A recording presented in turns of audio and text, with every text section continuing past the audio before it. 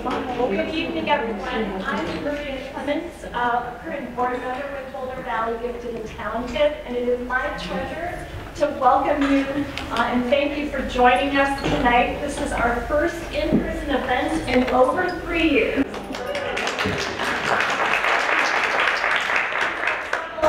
Virtual events in that time, and we'll probably continue to have those in the future as well. But tonight we are very excited to be partnering with Boulder Valley School District to host Dr. Linda Silverman live and in person. We do extend special thanks to Boulder Valley School District for co-sponsoring this event, and also special thank you to Southern Hills Middle School for providing us with the use of this auditorium tonight. Before we introduce our speaker, I'd like to mention that Boulder Valley Gifted and Talented is a volunteer-run nonprofit. It was founded in 2007 as an affiliate of the Colorado Association of Gifted and Talented.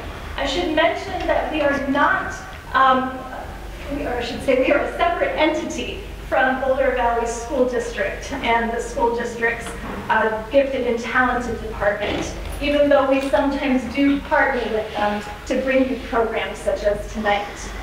So BVGT's mission is to educate our community, support families, and advocate for the unique and diverse needs of gifted and talented children.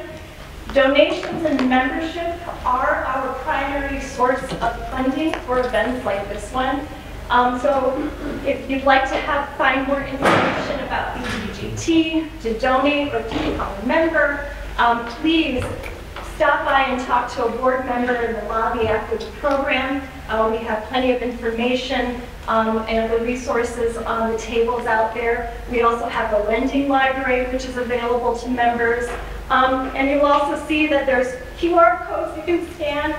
We also have a website, bvgt.org, as well as Facebook page. So please go and find us, and we thank you for your support. I'd like to introduce board member Stacy Green, who will introduce me. Good evening, everyone. Thanks so much for being here.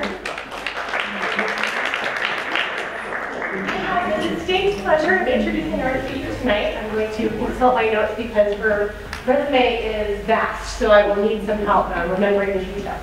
Dr. Linda Silverman has been a keystone of giftedness assessment and education in Colorado for 50 years.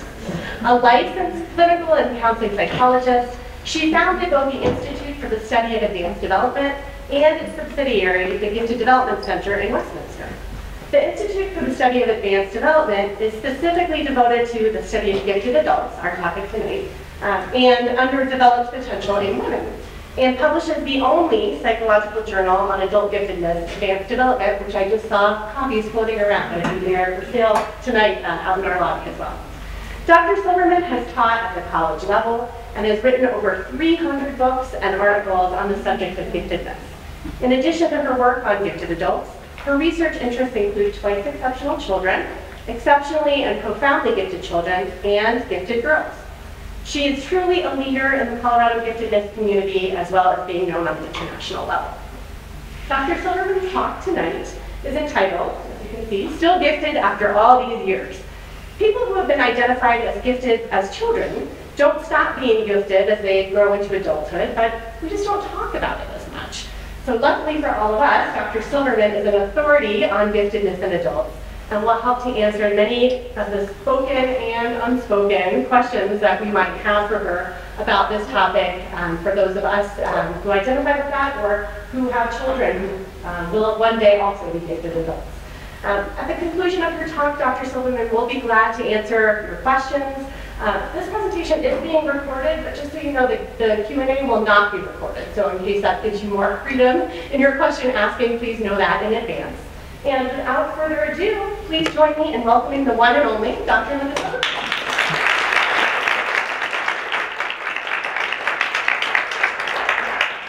Well, it's a pleasure to be here. I started out here in Boulder in 1972, and I had a position as co-director of special ed at the University of Colorado. Didn't last. They didn't like me, but I stayed anyway. They couldn't get rid of me. So I did, during that time, start the very first Boulder Association for Gifted and Talented in the 70s. And it died a sad death, but it was resurrected by all these wonderful people. So how many of you are gifted? Oh, don't all raise your hands at once. Okay. How many of you have gifted children? Aha. There's more people who have gifted children than who are gifted. Did you all adopt? Were they delivered by the stork? So if you have gifted children but you aren't, how does that work? How do you account for that? Did you create a gifted child like a yuppie pasta? So where there was no genetic anything, you just knew how to make a gifted child from scratch. If that's what you think, then maybe you should sell it, because I'm sure you could make a fortune.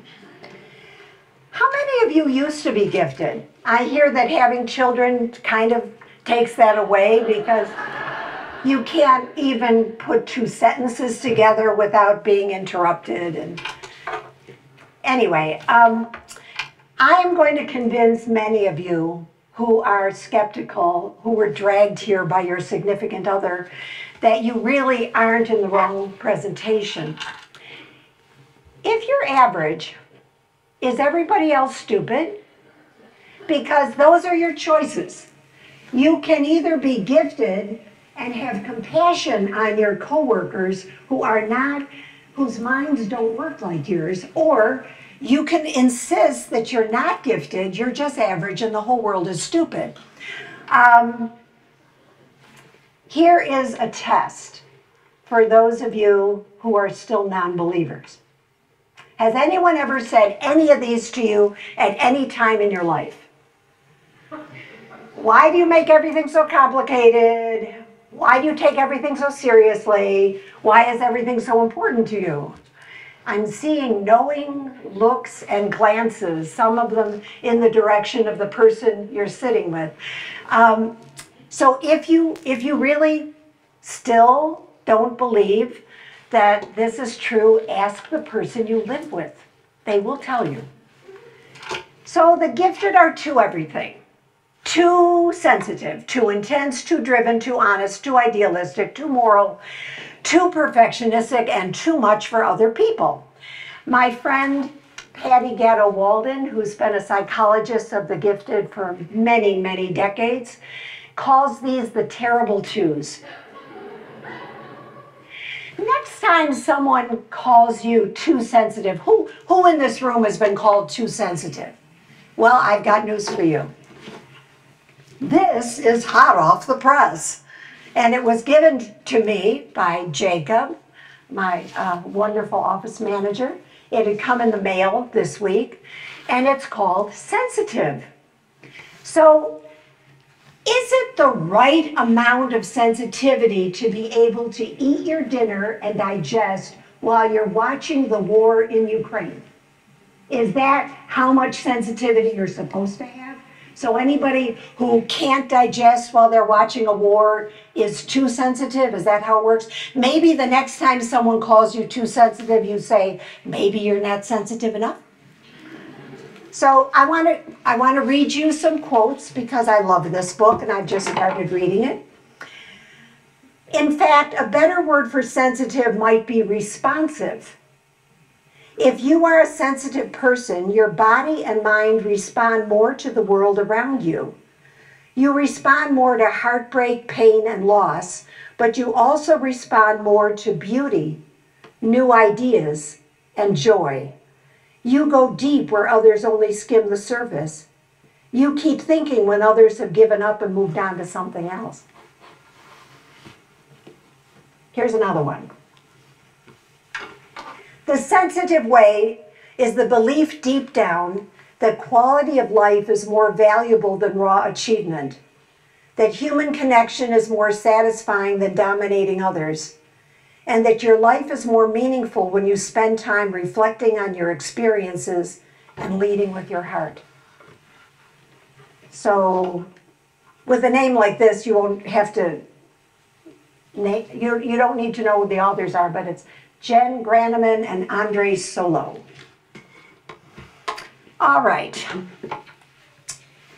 How many here are still not convinced? I have done my best, but you're going to hold on to I'm not gifted. Give me your excuse. I'm not gifted because.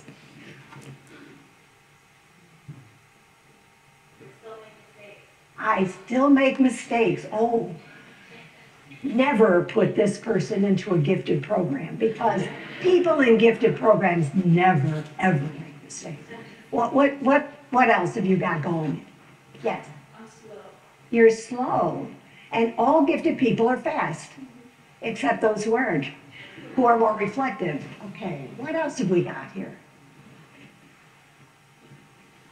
Yes? My kids are smarter than me. Yeah. Kind of goes with the territory. You can't avoid that. It's one of those problems that we run into as parents of the gifted.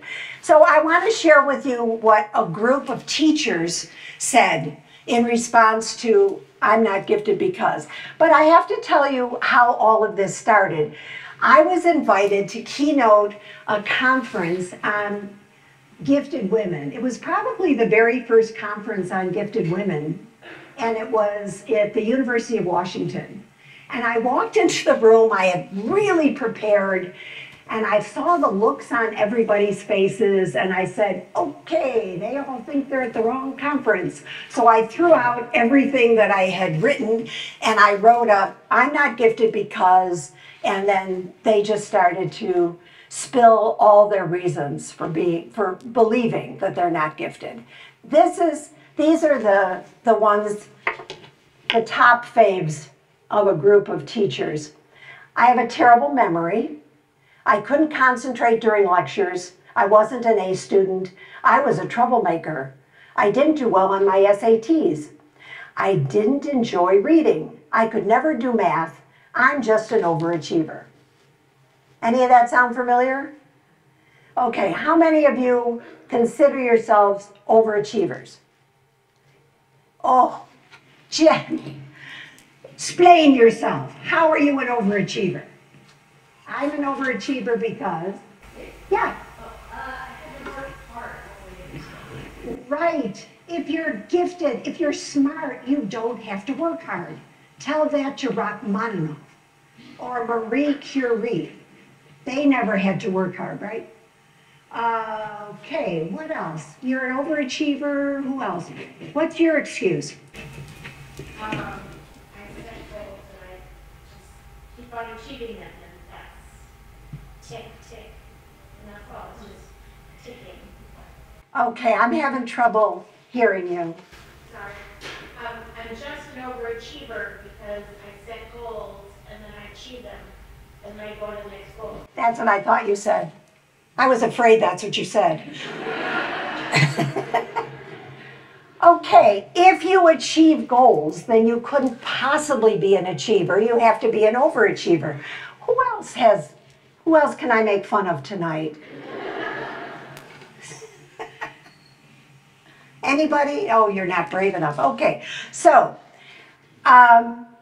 what exactly is an overachiever? I gave this question to another group of teachers in Texas, and I'd love to share the answers with you because they're so informative. They said, someone who thinks that second place is the first loser, someone who doesn't know the word no, someone who sets a goal and not only achieves but goes beyond, someone who compensates for weaknesses by putting in hours above and beyond. Now, this is one of my very favorites. Someone who sets unrealistic goals and then meets them. What's wrong with that picture? Someone who puts work above relationships. Someone who chooses not to delegate. Someone who gets ulcers worrying about insignificant details. Someone who is trying to achieve someone else's goals. Someone who has to be absolutely perfect. Someone who is not satisfied unless he or she gets an A. Someone who goes beyond the requirements. Someone who always makes extra work for him or herself. But this is my absolute favorite. Someone who exceeds his or her potential. And how exactly do you do that? So at Gifted Development Center, we give achievement tests along with IQ tests. If a child achieves higher than they got on an IQ test, the score on the IQ test, the IQ score must be an underestimate. I tell parents, use the score on the achievement test as the best estimate of your child's abilities because you can't achieve more than your potential. It doesn't make any logical sense. All right. Have you ever studied for a test? Really studied hard. And you knew you should have aced that test, but you didn't because the instructor asked a bunch of questions you were not studying nor prepared to answer. Did that ever happen to anybody in this room? Okay. So, was that performance the best indication of your capability? No. Because anytime you take any test, an IQ test, an SAT test, an achievement test, a class test, it's only like a slice of information that you're being tested on at that particular moment in time. There is no test on the face of the earth that could be created that can test everything that you're competent in. So your competence is always greater than your performance. If this is true, how many of you think I'm right about this? Your competence is always greater than your performance. How is it possible to be an overachiever?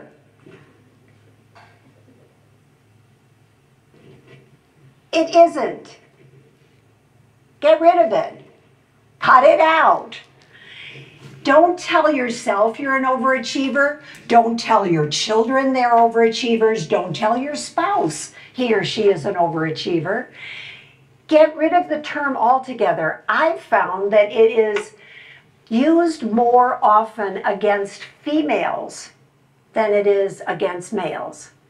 Because if a woman or a young girl works hard, then she's compensating for the fact that she's really not smart. She's not smart enough to do it on the basis, to get good grades on the basis of her ability. It's only through hard work. No, it doesn't work that way. So this is a term I would like all of you to just omit from your vocabulary. Don't think about it that way. It doesn't make sense. So what exactly is giftedness? I'm going to give you a test. Pick the best answer. High achievement, the potential for eminence, a strong work ethic and motivation, a success mindset, exceptional abstract reasoning ability. Okay, how many for A? No takers. B, the potential for eminence. Okay, we've got a few here. You've been brainwashed by academia, I can tell. A strong work ethic and motivation. How many think it's that? No. How about a success mindset? Well, I think everybody should have a success mindset. I don't think it's a gifted thing. I don't think it has anything to do with gifted. My vote is for E. I believe that giftedness is essentially exceptional abstract reasoning ability. You see it in 2-year-olds and you see it in 92-year-olds. It crosses all spectrum of society. It doesn't matter if you have disabilities. It doesn't matter if you work hard or you don't work hard. If you're an achiever or not an achiever. That abstract reasoning ability you came in with. But not everybody agrees with me. And there's been a huge number of people, especially in academia, who have totally believed that the purpose of gifted education is to create eminent people. And that's what giftedness is all about, the potential for eminence. I have a problem with that. It's problematic to have been identified for a gifted program as a child and then learn that you can only be a gifted adult if you're eminent. If you're not eminent, does that mean you were never gifted in the first place? This is the only field that has two completely different views of what a particular syndrome is in childhood and in adulthood. I look at gifted as a part of special education. If you take a look at something like dyslexia, if you were to talk with children who are dyslexic or adults who are dyslexic, you pretty much are looking at the same definition. Only in gifted land is eminence even an issue for adults. And it really is misleading because eminence is not something we can all attain. I look at giftedness as a psychological reality. And it has lifelong ramifications. Giftedness creates qualitatively different life experiences. If giftedness were understood as an organizing principle, it would be apparent a person does not outgrow giftedness no more than anyone outgrows significant intellectual disability. The issues faced by this group in childhood simply morph into new variations in adulthood. Few people really get it. Few grasp the fundamental experience of giftedness, the outsider status in a society suspicious of outsiders. That's the real thing. So let's talk about the gifted self. It starts with having a very unusual mind. How many of you have minds that never stop? It just goes all the time. My husband used to say to me, "Don't you get tired of thinking?" As if I had a choice about it. So if you've got this unusual mind, you also feel out of sync with other people who don't have the same unusual mind that doesn't turn off. And it also leads you to believe the omnipotent fantasy that everything in the world depends on you. And so you have to make a list from the moment you get up in the morning and check it off every night to make sure you're doing your job to keep the planet going, because it all depends on you. I've been making lists since I was 11 years old. How many of you are list makers? Now, this is something we don't hear a whole lot about, but I would like us to understand that one of the facets of giftedness is having a creative mind that mercilessly generates new ideas all the time and expects you to get that list out and write down all those things that your mind would like you to be doing. Sometimes those ideas come at the strangest times, like in the middle of making love. Wait, I gotta write this down. And they say to ask a busy person to do something because a busy person is the person who's most likely to be able to find the time to do any additional task. How many of you wear many hats? Lots of different responsibilities. And then, how many of you set standards that are higher than everybody else you know? And you work overtime to try to meet those standards. And people call you perfectionistic, or crazy. But these are all part and parcel of the gifted experience. Impossible dreams are realized, unrealistic goals achieved, insurmountable obstacles surmounted by people whose vision is a more powerful reality than the limitations that most of the world accepts as real. So yeah, you may be Don Quixote here, but there's a reason why all of this has been given to you. You are intense, complex, sensitive, perfectionistic, idealistic, mission-driven, indignant about injustices that no one else notices. These are gifted problems. Whenever anybody questions why you're like that, you just say, it's because I'm gifted. That's the way it is. So let's talk more about what these characteristics are. How many of you have heard the term asynchrony?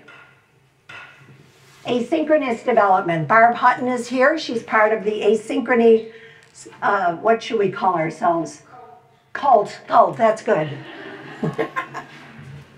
She helped to create the definition of giftedness as asynchronous development. And it means being out of sync, being more intense, being more complex, and having all these overexcitabilities. Perceptive.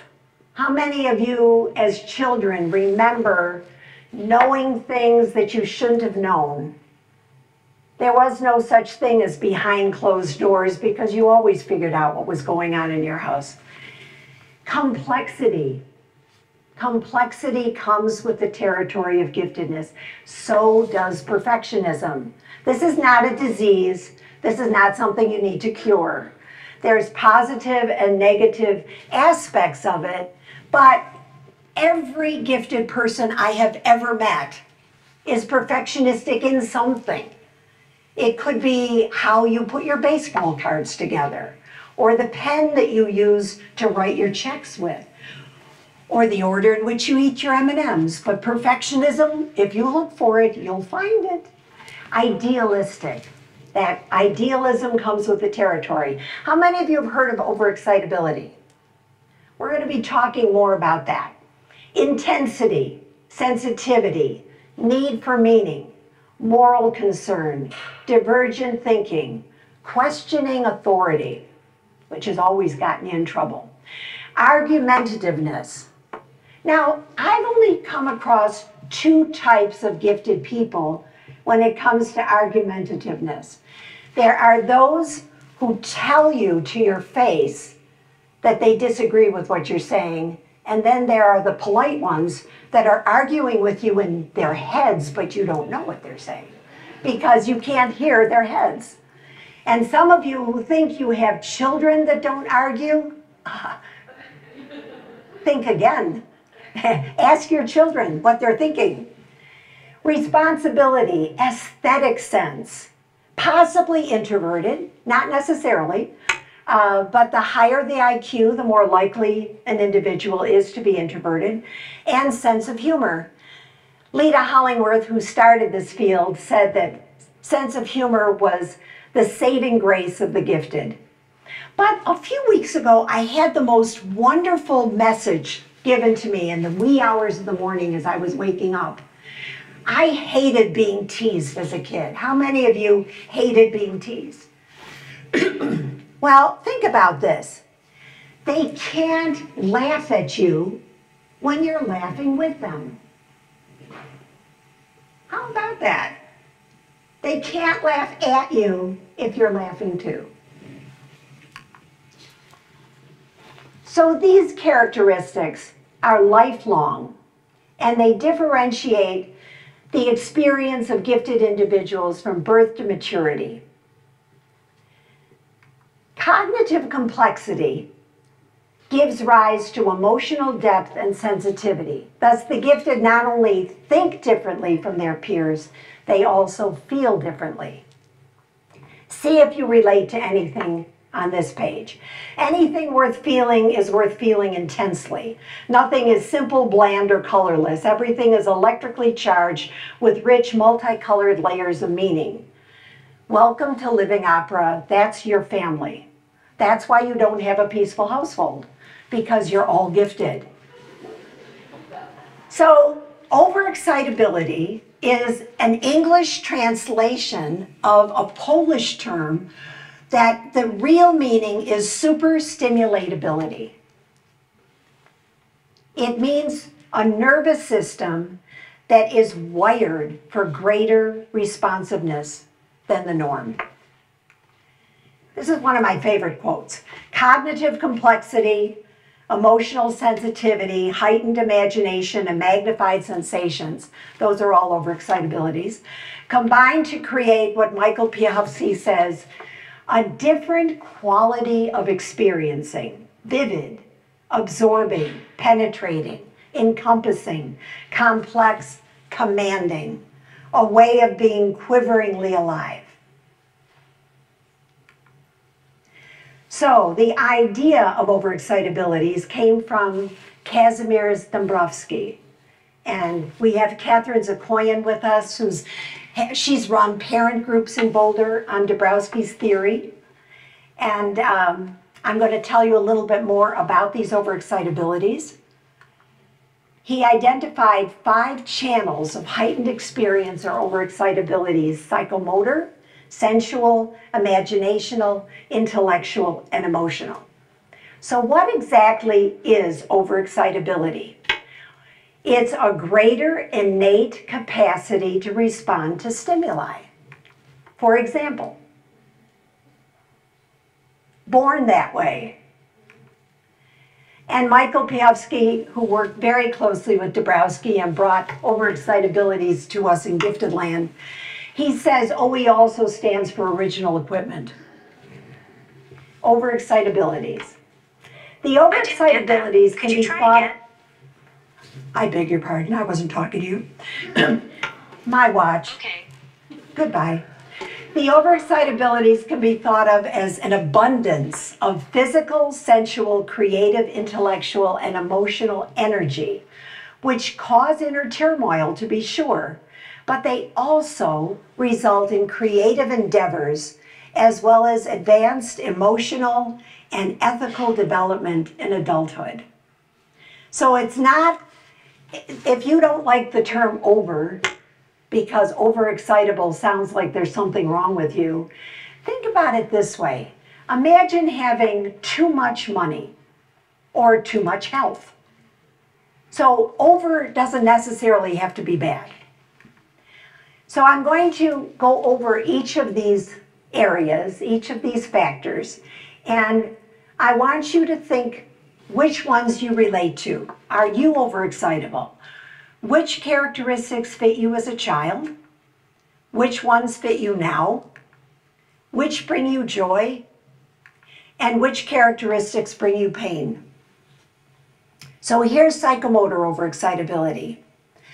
Rapid speech, marked excitation, intense physical activity, pressure for action. You're the one at the board meeting that says, okay, we've talked about this long enough, now what are we going to do about it?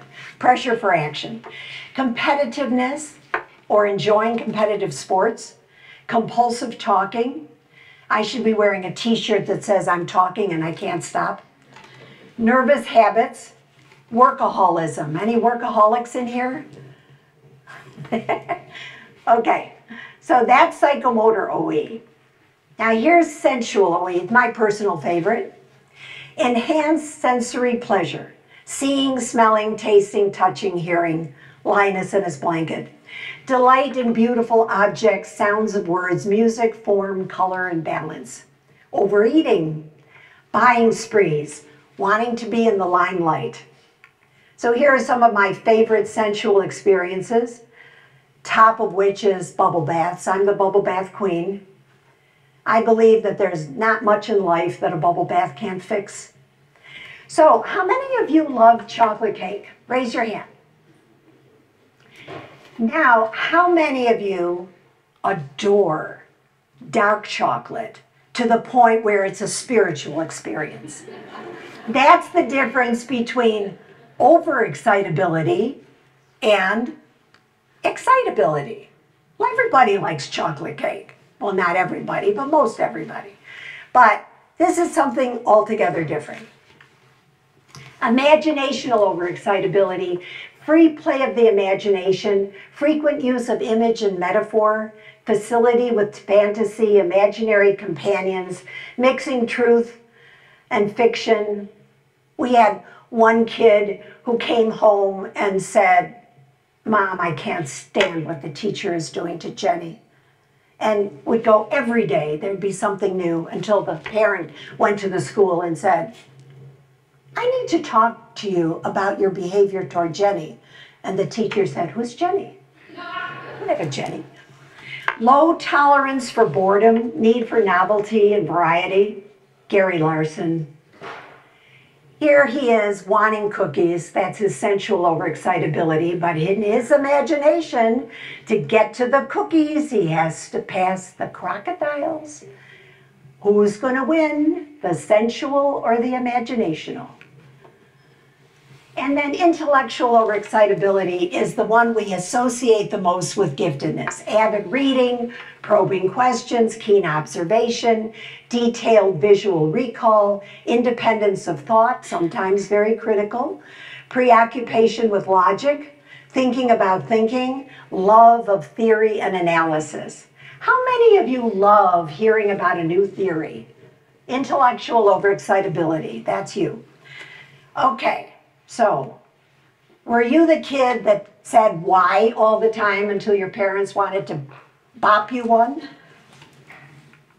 And we at one time, when we first learned about Dabrowski's theory, when I was teaching at the University of Denver, we called it Dabrowski's theory of emotional development because the focus of the theory was on emotional overexcitability.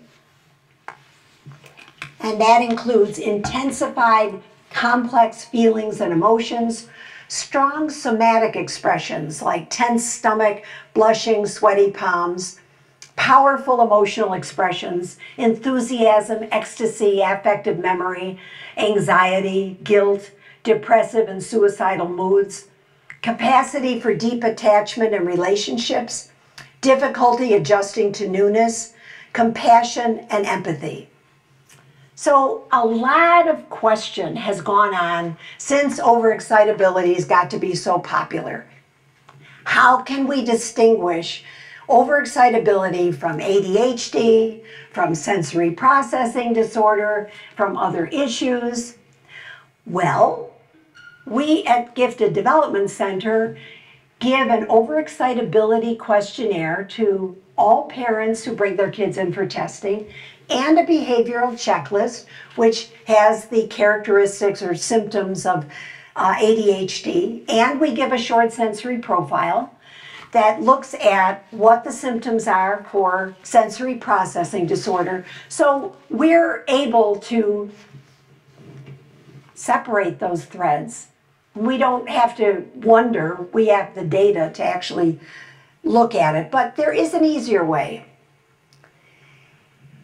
If you want to use the term overexcitability to describe yourself or your family, look for the positive descriptors. Did you notice that the vast majority of those descriptors were in yellow? Those were the positive ones. If your child cries at a sunset and you want to call that overexcitability, be my guest. No question, no problem. But if you see a negative aspect, it's really essential to rule out other causes of overlapping symptoms. If you feel like, I don't want to be here anymore, the world doesn't need me, I just am going to kill myself, somebody telling you that's emotional overexcitability is not very helpful. You actually need to see somebody who's going to help, like Catherine Zakoyan. Whether you were identified as gifted as a child or you were missed, you need to own your own giftedness as an adult. Giftedness is a part of your identity. You cannot fully understand yourself or others without embracing your giftedness. And if that isn't good enough reason, do it for your kids. Because you cannot expect your children to appreciate their giftedness if you're not going to appreciate yours. Every gift contains a danger. Whatever gift we have, we are compelled to express. And if the expression of that gift is blocked, distorted, or merely allowed to languish, then the gift turns against us and we suffer. Many gifted adults, I call them the walking wounded, feel estranged and lonely, not realizing it is their own giftedness that's at the heart of this experience. Many feel that there's something wrong with them and it's not fixable. And many feel like imposters waiting to be unmasked. The gifted struggle constantly between integrity and accommodation, viewing all of life as a complex set of ethical dilemmas. But here's the good news. You have all these qualities and all these abilities for a reason. They can lead to a life vision, creating a sense of purpose larger than self, the ultimate outcome of a gifted life.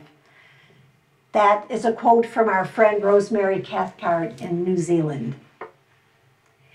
Many years ago, I was asked by Sing, that's Supporting Emotional Needs of the Gifted, to write 100 words of advice for gifted adults. And this is what I wrote. Giftedness is not what you do or how hard you work. It's who you are. You think differently. You experience life intensely. You care about injustice. You seek meaning. You appreciate and strive for the exquisite. You are painfully sensitive. You are extremely complex. You cherish integrity. Your truth-telling has gotten you in trouble. Should 98% of the population find you odd, seek the company of those who love you just the way you are. You are not broken. You do not need to be fixed. You are utterly fascinating. You are a gift to the world. You are needed. There are times when the world is just so oppressive that you feel, I don't know if I can stand it, but you can. Keep standing it because you really are needed. Your gifts are needed in the world. Never forget that. Thank you.